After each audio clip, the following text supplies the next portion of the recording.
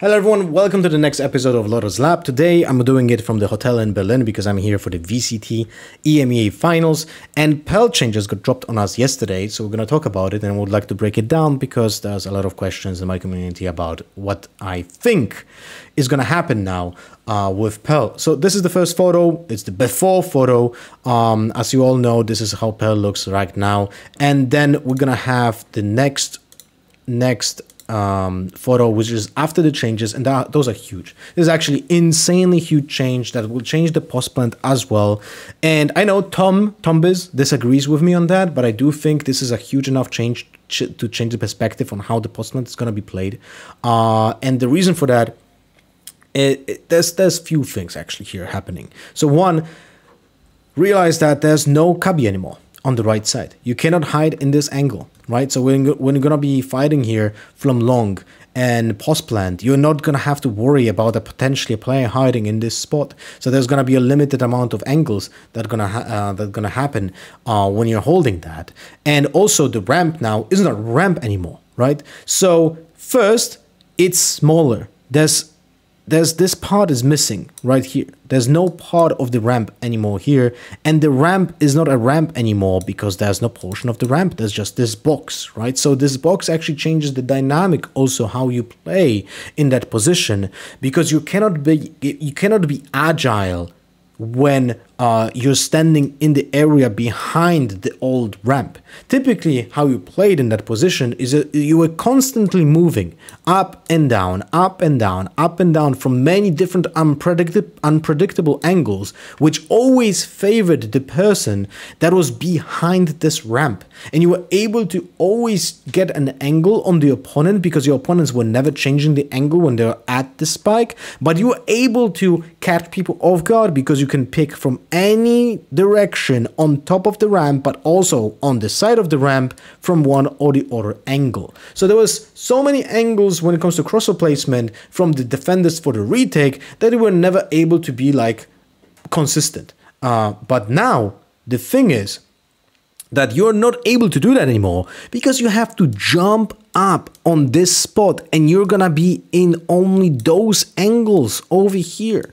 So not only the cubby disappearance makes a huge important change in the angle you hold as a defender, but also when you're gonna hold a player behind ramp, there's a limited amount of angles that he's gonna be peeking you from, and also he's not gonna be able to hide as well because as you compare it to the old ramp, there's just way less space. So you cannot bunker behind this. You're gonna get like spammed through this box, through those screens, and you're gonna get damaged more easily. It's gonna be more predictable which angle you peek from, and that makes a huge difference. And it's also not gonna be as dynamic when it comes to like peeking through ramp because you have to jump on that box and you're not running in, you're jumping on. The dynamic when it comes to shooting from that kind of movement changes completely the way you're gonna peak. So that's an absolutely huge change for the post plant, but also now something that, because I'm talking about the post plant because it's the most important for everyone to hear, right? But there's another big change that I cannot really check now,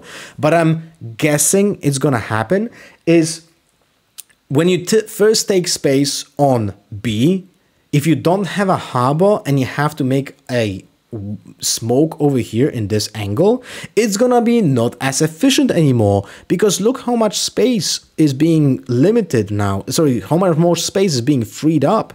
This box was way longer on ramp.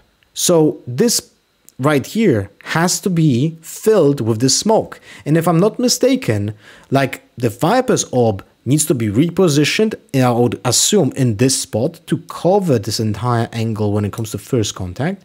Jet smoke is gonna be like easy to miss, so there can be like a, you know, like a gap on the right side or on the left side. So you have to be very aware of this. And it's not going to be just as easy with any other piece of utility as well. So this is a potential gap that can be exposed by the defenders from cubby at the beginning of the round, right? So you have to pay more attention to that. All right, let's go to the next photo. So we have now the changes from the other side of B long. And that's essentially this is a buff towards the defenders because you're able to fight from more consistent angles. And if I'm not mistaken as well, I think that we're gonna have to check once this is in game. I don't have access to PBE accounts.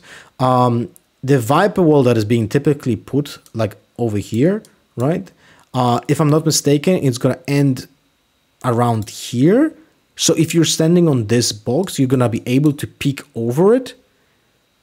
And you also can like make the Viper wall cover a little bit of the top of the box so you can jump on it.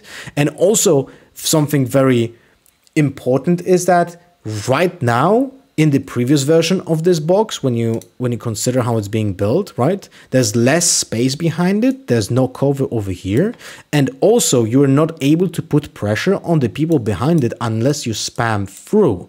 But pay attention now how it's being built now. With those changes in your mind, when you're standing in the backside of the screen here, you're gonna be able to make pressure of people behind the screen when you're gonna isolate them with a cascade, for example, or like any other smokes in this direction.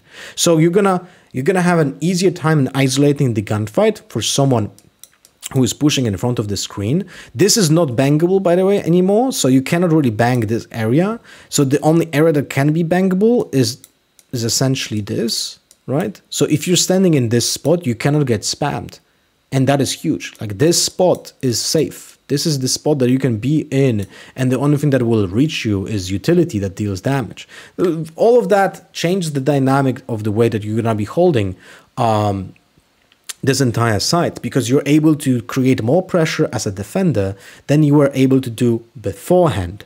So not only you have more space, because this is longer, you have a safe spot over here, and you're able to create pressure on people behind the box because you can just jump on them, right? So there's so much shit that changed here. It's actually unreal. And also when you consider retaking this area, you also have an easier way of fighting the players behind ramp because you're able to stand over here, right? So you can isolate the player behind here easier because also there's no Kabi on the right side. Remember, guys, that's another change that is happening here.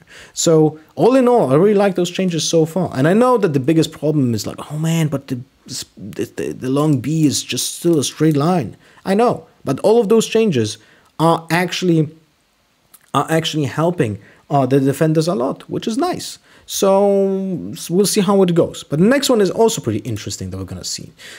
This is the change in the backside of B. Typically, the defenders were like tucked in and they could have played only in one corner, which makes it easier for the attackers to check those corners or like pre-fire because you don't have a lot of space where to stand in. But now, the attackers have like, they don't have 50-50s because depending on how they cut off the angles with the smokes on site, they're able to like check this corner first and then check this corner second. Right? So you can like do it step by step, but it also allows utility pieces to be like put in this angle. Like, let me check one thing because I didn't think about it. Wait. Okay, never mind. The angle of the wall doesn't change. It's literally the same over here. So it doesn't change much for the default plant on the box, but it still allows you more freedom as a defender. And you can reposition from left, right if you put a smoke in front of it over here as a defender. So there's a lot more possibilities nowadays. Not nowadays, because this is going to be introduced to the game. But in the future, you're going to have more agency as a defender, and you're not going to be pushed into one direction. Those are all positive changes here.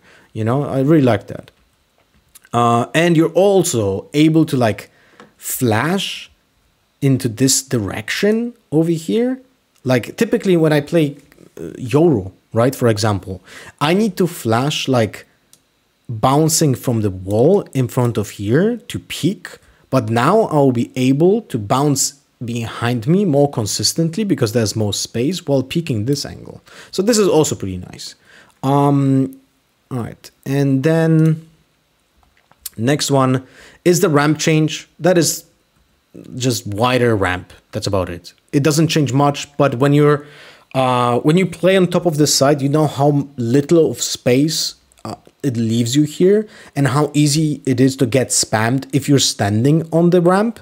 So this is just a little bit of a help, and it's definitely needed. I wouldn't even mind if this was even wider, but probably the poster would get deleted then. Anyway, so yeah, so that's pretty nice.